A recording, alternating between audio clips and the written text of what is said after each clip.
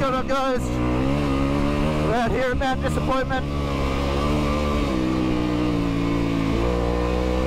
Should be a good day. It's a bit chilly. Where's Nathan going?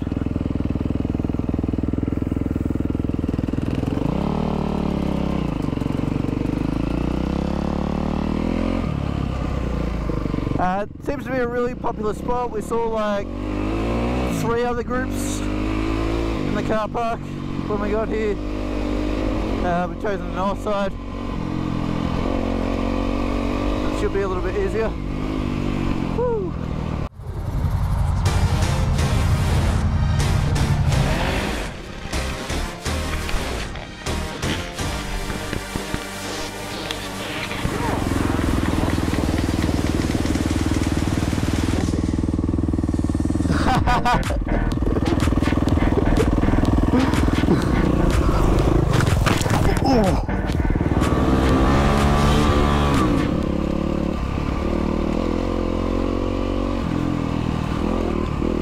As none of us had actually been to Mount Disappointment before, and we just kind of heard about it, and people had told us that it was a really good mountain to go to, we didn't really know what to expect, so we're just sort of sticking to the main tracks with Nathan leading as usual. He's always, unless we're up the old ways when Westy's really comfortable, Nathan's always the one in charge of where we're going, so I was just kind of along for the ride, making sure I was having fun, challenging myself a little bit. So Nathan saw a deer apparently, which is why we stopped for a split second. Whew.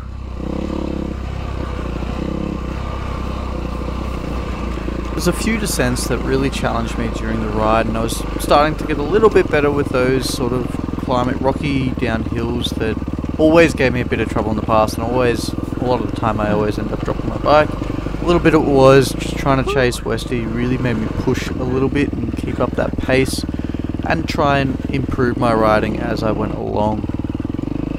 Let's go this way.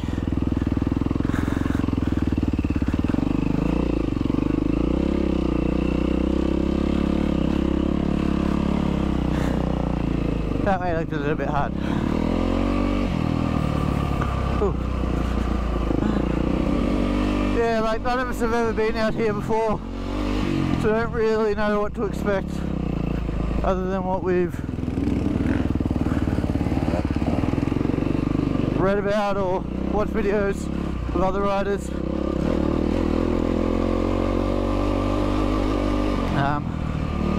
I haven't seen many videos around down Mount Disappointment.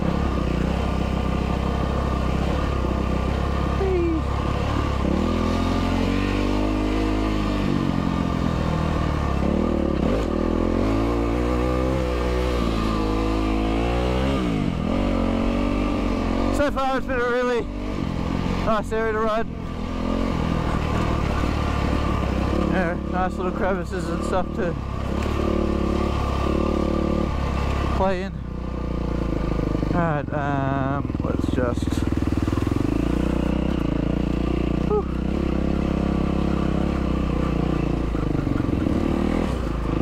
let Westy pass me.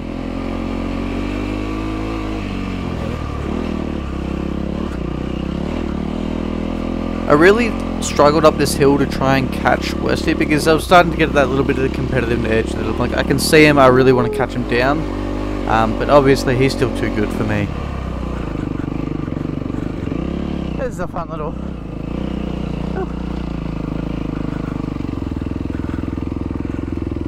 Oh boy, should not have stopped there.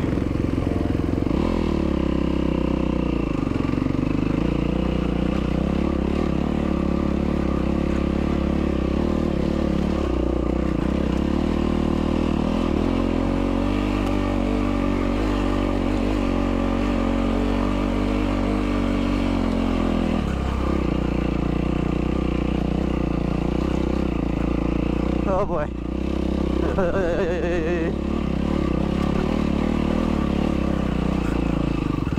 Ooh, made it.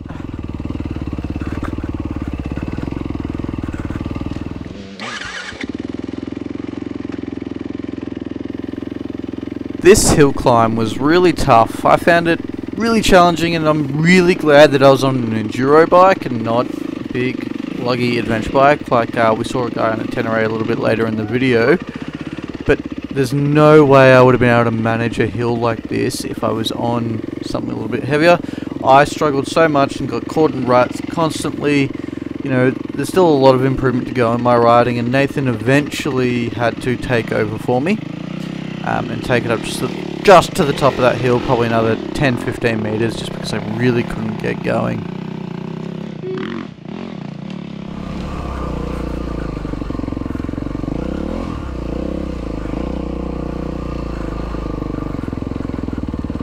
Howdy.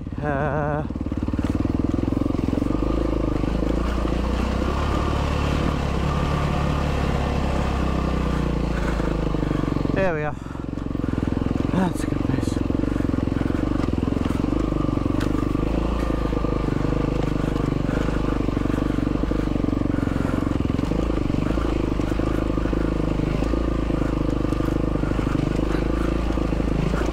Woo, yeah. I was expecting to sack that.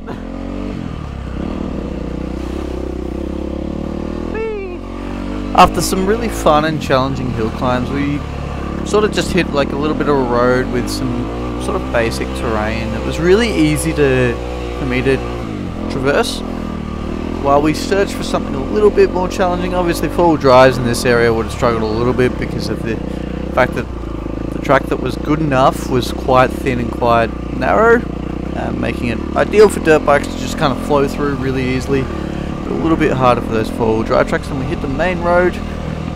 Nathan almost makes a wrong turn up here, and so I'm like, what's he doing? He's got us going this way, so I travel up these tracks, and really glad that we went up these tracks because they were so much more interesting than the road that went around. They sort of V-line into the same point, so it was definitely the funner option of the two, and a little bit of an opportunity to challenge myself a little bit.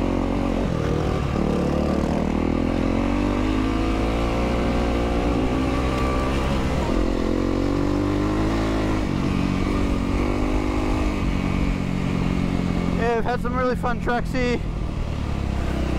Now we're flying through some of the main roads.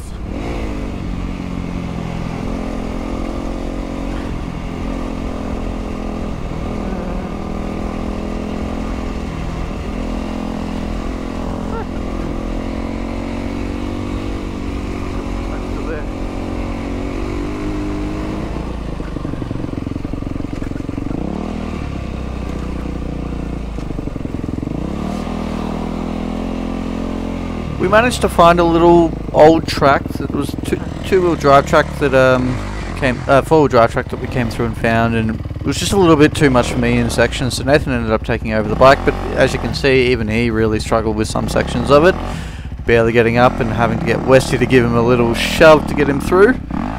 But we got there. It was a really fun little track, but it was definitely something that I struggled a little bit with, and Nathan took it upon himself to give me a hand and get me up there.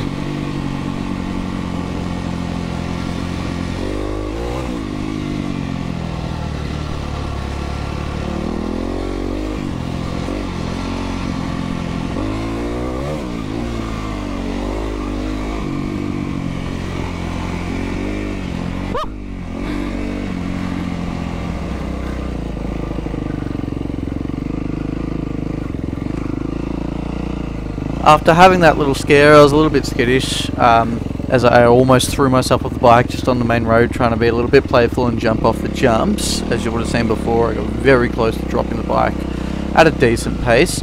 We decided to take something that we thought was going to be pretty easy, but what we found was the road was completely flooded, so we were having to go up off these little offshoots off to the side, and I thought I'd found myself a shortcut and ended up having to turn myself around. With a skill that I'd learned earlier that day, really throwing the bike around when you're off it to get it to turn sharper than you can get it to turn when you're on the bike. But that was a good opportunity to use a skill that Nathan probably taught me 40 minutes before then when we were trying to do a U-turn, and he was like, you need to stop doing that. Got a stick caught in my boot, or between my boot and the foot peg, and to clean myself off and get ready to go.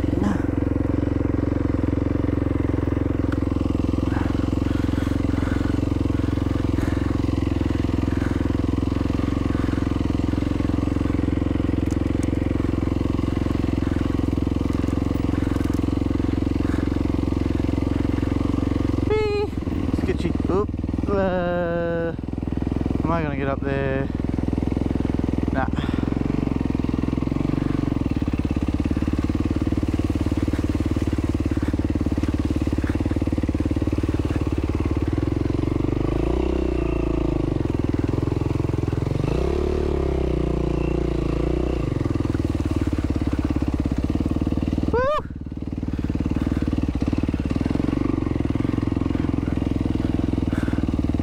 Oh, that was fun.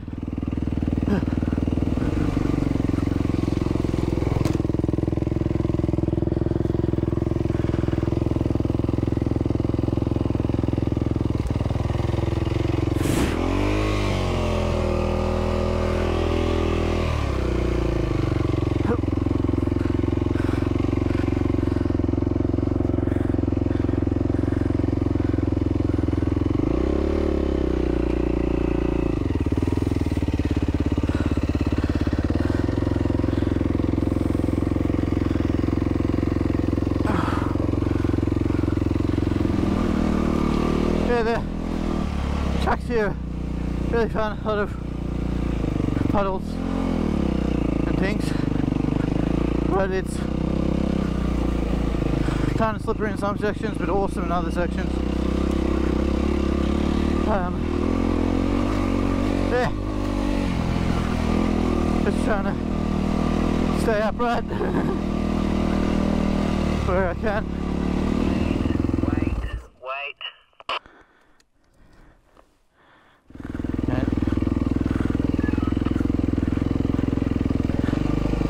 So we decided against trying to get through that sketchy thing because Nathan and Westy went up a little bit ahead and saw something that made them hesitate, so yeah, we'll just go this way, back the way we came. Ooh.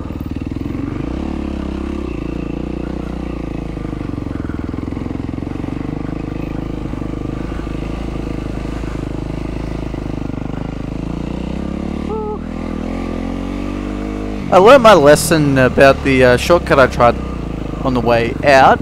We obviously had to turn back because it was all way too sketchy for me to be going through and trying to do. So we headed back to the main path and started heading back towards our cars. Nathan and Westy went off to the left while I went, hey, it was kind of like one of those loops around back to the same point. So I was like, I'm just going to be the cheeky and take this. It was a little bit of fun. They ended up having to wait for me a little bit because I didn't realise how much extra time it would take for me to go this way, and I was a little bit confused as to why they weren't, because it was a super fun little road that always sort of hooked back in, so there's no issue with taking it.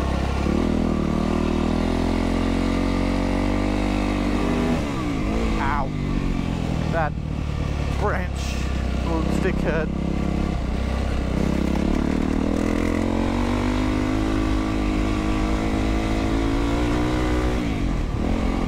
Yeah, the knee braces definitely got their money's worth today. Had one where I dropped the bike right on my knee.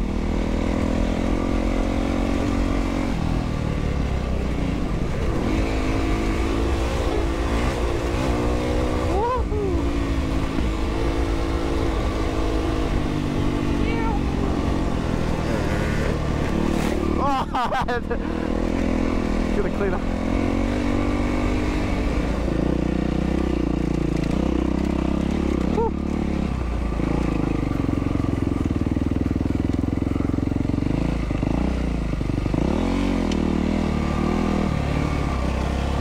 Oh yeah. Let's see if I can get down this in one piece. I reckon I can. Whew.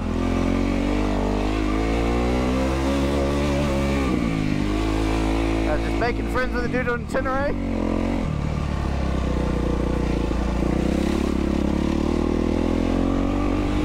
We got back on track and started going through after meeting the guy with the Tenere, and he overtook us as we took a break, and he was out scouting this little flooded area. He's just pointing out probably the best option for us to go through, and he didn't really seem keen to keep pace with us because we were going a little bit too quick for what he was comfortable doing. and we did invite him along, but he was just a bit skittish about it, and he was unsure of the part. We were a little bit unsure of whether the paths we were going to be taking were going to be something he was capable of on his Tenere, because it was one of his first times out on it. It was an older Tenere, but he'd only bought it recently. Then we started to start making our way back towards the cars, like I said before, but we're just kind of cruising along, trying to see if we can find anything else that's interesting as we go back towards the cars. When we come along through here, kind of just going on this track that hasn't really been used in a while from what we could tell, and we came across something pretty interesting. Ooh, this is cool. What is this? An old train engine? Yeah, cool.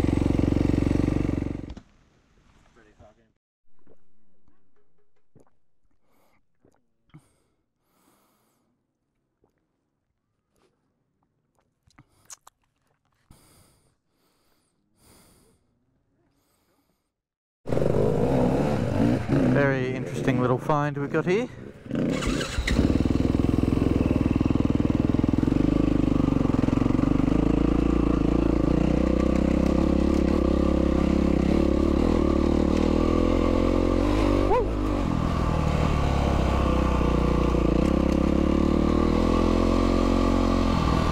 Always find the weirdest things on dirt bike rides.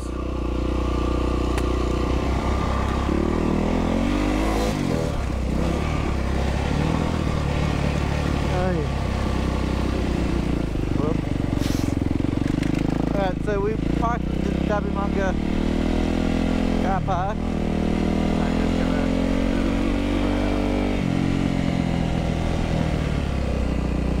gonna ignore this no entry sign.